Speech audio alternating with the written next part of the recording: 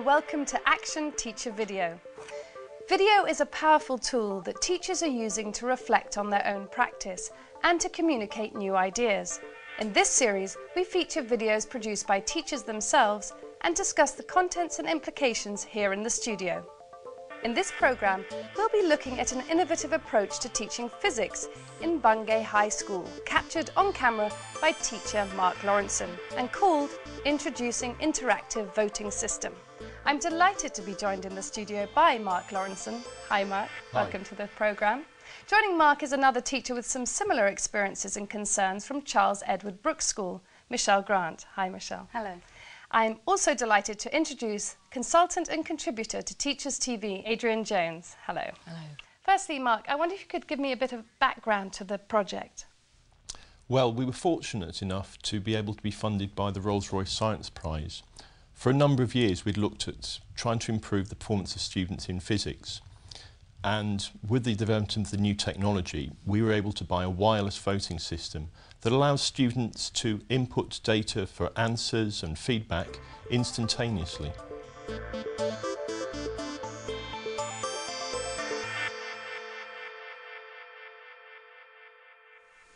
Whilst we're very lucky in teaching a subject such as science, which lends itself to a range of multiple intelligence activities, one of the main issues that faces us is assessment.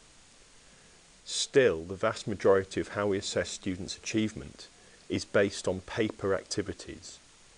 If we're going to engage the students, if we're going to target various levels of ability, then we need to explore wider ranges of assessment methods that not only challenge the students, but also extend them. Do you find that many of your classes have difficulty engaging with the subject? That the methods that you use don't reach out to all the students? They're missing interactivity? That actually sometimes they appear bored and unfocused? What you need is one of these, an interactive voting system. Let me introduce the two basic components of all the software you'll be using.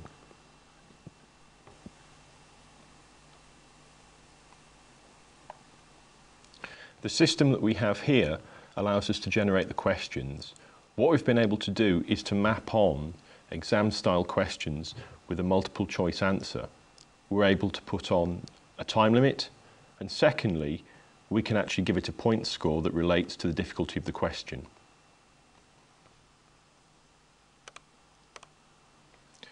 The second section, which is just as important, is being able to link student results and their performance.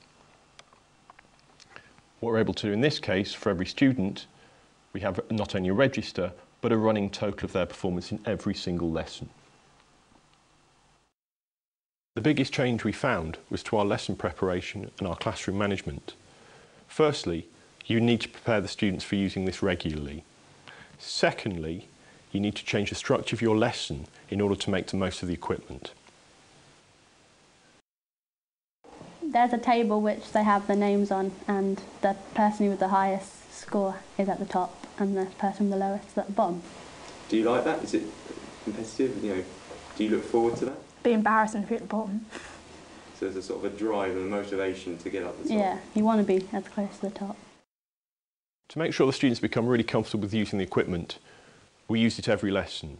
That way students not only were able to turn the equipment on and access the software quickly, but also that they were able to fault find, and if there were issues such as battery loss, then we could replace handsets quickly.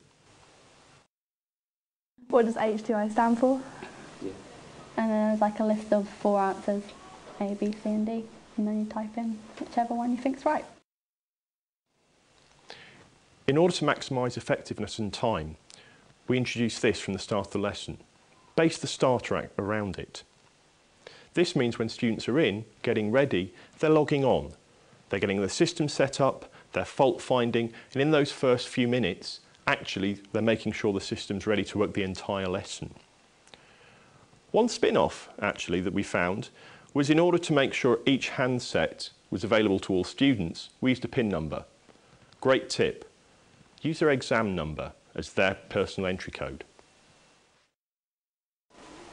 It's different because you're not answering it out loud and it doesn't matter if you get it wrong. when everyone's logged on, then use it for a starter activity. 5 questions will do it, either recapping previous work or using it as an opinion-based system to give students impressions of the topic you're just about to cover. We find it like funner and easier because there's like less writing involved, and it's like more learning because you're having fun. You have it easy in your hand. You then have 2 approaches to the rest of the lesson. One is to use continual assessment.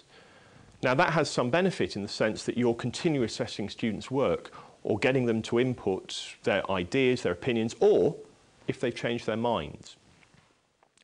There are 2 issues with that, however. Firstly, on a basic note, quite frankly, the batteries run down quickly if you run them continuously for maybe 5 hours during a day. Secondly, and more important in terms of lesson structure, is by having the lessons being continually assessed, what tends to happen is the lesson becomes bitty. A 10-minute activity, a vote, a check, a return to another activity, and if you're not careful, you lose structure and pace. Our preferred system was not only to use the voting system as a starter, but actually as a plenary, where you see students start the lesson, where they're coming from, teach the lesson, focus on the learning objectives, and then recap at the end. Then you really do see students making progress, and by displaying the information, students also get a feeling of progression has been made in that lesson.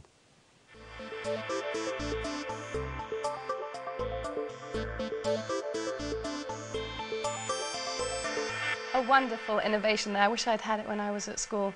But how did you introduce it into your classes? We decided really that we had to put it in as quickly as possible.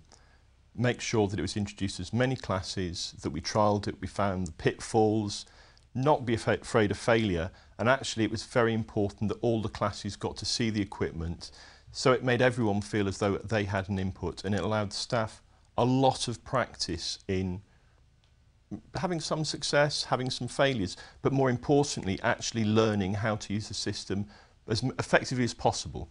Mark, you've been experimenting with this system for a while now. What have been the outcomes so far? The initial outcome that we measured was one that we had expected. Although it was a gut reaction, we have seen great improvement in performance for less able and middle ability students. And does this really increase motivation in students? Definitely. And it seems to affect different groups in different ways. There are those students, particularly boys, who are very kinesthetic learners. The ability to have a handset, to put in the information regularly, to have something they can work with, that gets them to really focus. Also, particularly with boys again, their competitive nature comes out. However, I wouldn't say it's just a boy-friendly system. One of the big advantages that we found is many students who are more worried about putting their hand up and maybe getting a question wrong, it's given them a voice of their own.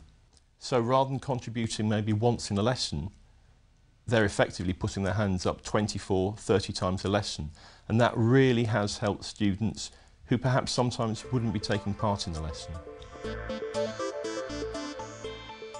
There's a table which they have the names on, and the person with the highest score is at the top and the person with the lowest is at the bottom. Do you like that? Is it competitive? You know, do you look forward to that? Be embarrassing if you're at the bottom.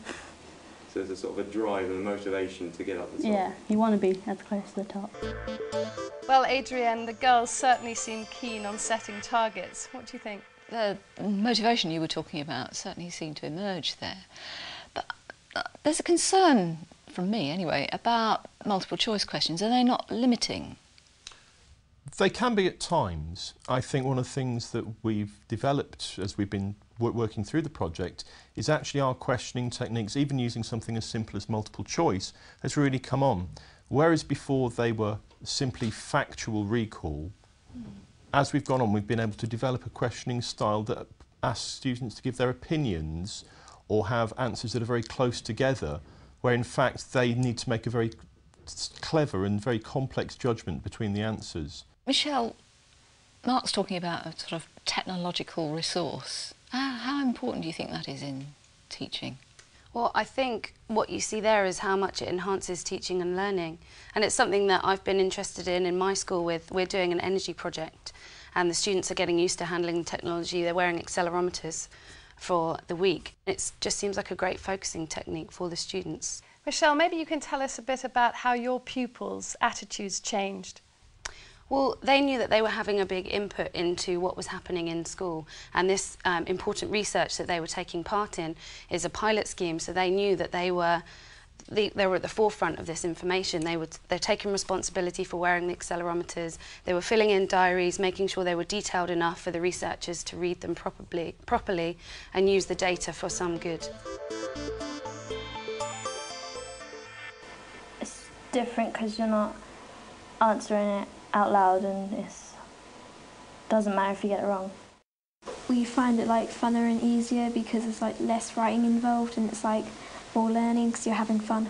You have it easy in your hand. Michelle, the girls liked to be anonymous. Does this surprise you?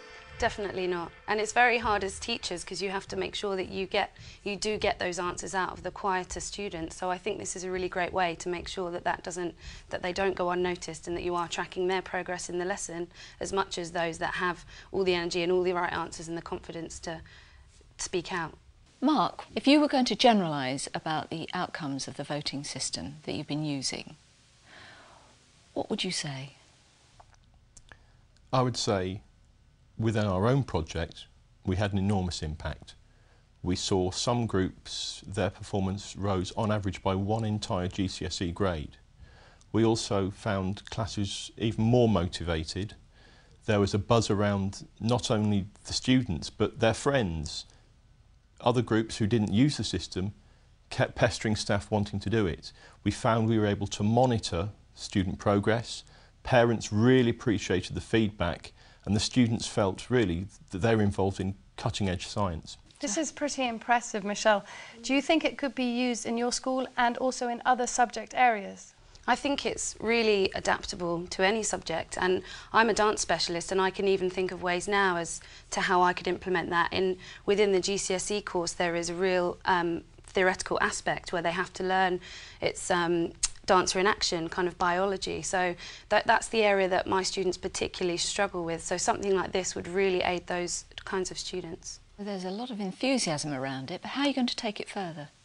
Well, certainly we've got a huge opportunity at the moment with the new GCSE curricula being introduced this year. With aspects such as how science works and the development of scientific literacy, we're actually able to integrate it right into the scheme of work from the beginning, so it becomes an integral part of the course. We'd certainly like to experiment more with open-ended questioning. Again, as you alluded to earlier, some of the multiple choice questions, they're very closed, and I think over time we'll develop our skills with that. And certainly what we're now aiming to do is work with the biology and chemistry departments and departments right around the school. But I think the future's looking very rosy indeed. I think the future is terribly exciting, but unfortunately we have to end it there. You can, of course, find out more from our website at teachers.tv. It only remains for me to say thank you to our teacher producer Mark Lawrenson and guest Michelle Grant, and thanks to Adrian Jones. Please join us again on Action Teacher Video, and in the meantime from me, Xanthi Steen, goodbye.